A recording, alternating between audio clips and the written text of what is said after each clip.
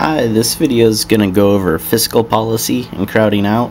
So first, a quick definition of fiscal policy. It's policy that the government can enact. It's a change in government expenditures or taxes to mitigate unemployment or inflation. So unemployment's bad, inflation is bad. You can only really help one or the other. You can't do both at the same time. So right here, we're showing our model in equilibrium. Aggregate demand crosses aggregate supply at the long run aggregate supply level.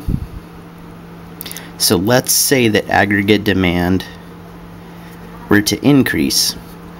We are now in an inflationary gap. Inflationary. Because what's going to happen in the long run is prices are going to go up. So we'll still be at the same old GDP level, but prices will rise. So what the government can do is raise taxes or lower expenditures, and that will shift the aggregate demand curve left and hopefully get us back to long-run equilibrium without experiencing inflation. It's also possible that we could be in a recessionary gap. So this gap right here would be called a recessionary gap, meaning that unemployment's too high, GDP is too low, we have to experience deflation to get back to long-run equilibrium. So what the government can do in this situation through fiscal policy is increase expenditures or decrease taxes to get us back to that long-run equilibrium. So what happens when the federal government enacts expansionary fiscal policy?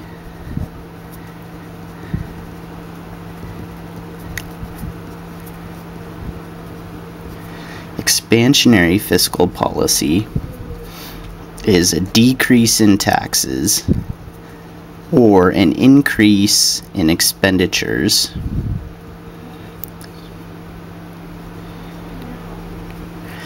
to shift aggregate demand right or to increase it. So what happens in this scenario, or what can happen, is that crowding out can occur. And crowding out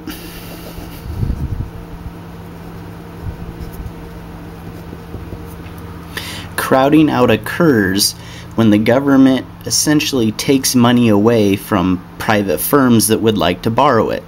So if the government didn't borrow the money, private firms would, and they would invest it. But if the government takes that money through lowering taxes or increasing expenditures, then private firms no longer have access to it. So how does this work? Let's go through the process of crowding out. First, government spending becomes greater than tax revenues, assuming that we were in a balance beforehand. This means that the government deficit becomes positive.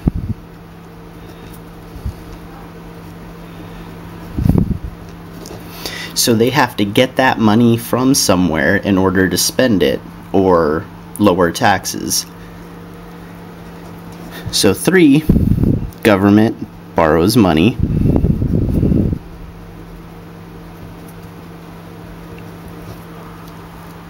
When the government borrows money, that decreases nationwide saving.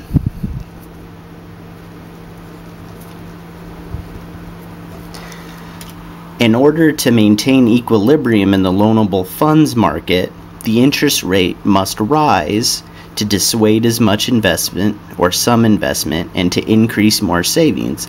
Otherwise, we won't be in equilibrium. So we see interest rates rise.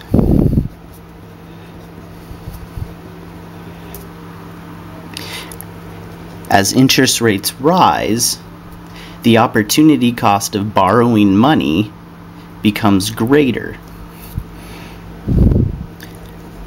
So firms and consumers borrow less.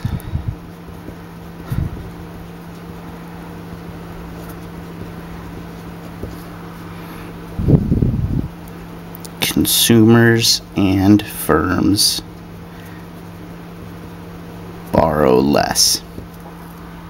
So what does this mean when we go back to our original aggregate demand, aggregate supply model? We saw here that if we were in a recessionary gap, what the government could do is enact expansionary fiscal policy to get us back to equilibrium. However, when they do that, they increase interest rates, which decreases investment and consumer borrowing, which will actually shift the aggregate demand curve left a little. So if the government does enact expansionary policy, there's potential for crowding out, which would be this arrow right here, to occur. So let's go through an example real quick on a graph that isn't as busy. We have real GDP, price level,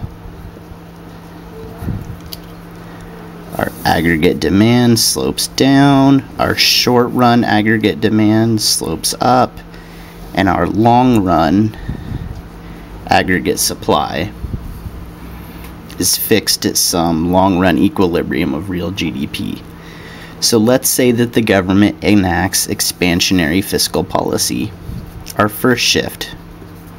Expansionary fiscal policy, say the stimulus package that's going on in the United States today.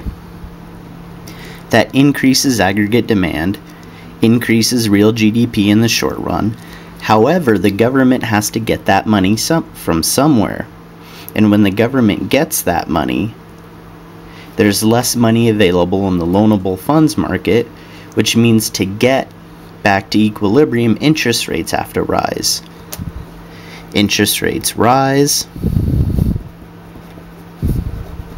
The opportunity cost of borrowing increases. Some good ideas that firms wanted to borrow money for don't seem that good anymore because money's more expensive.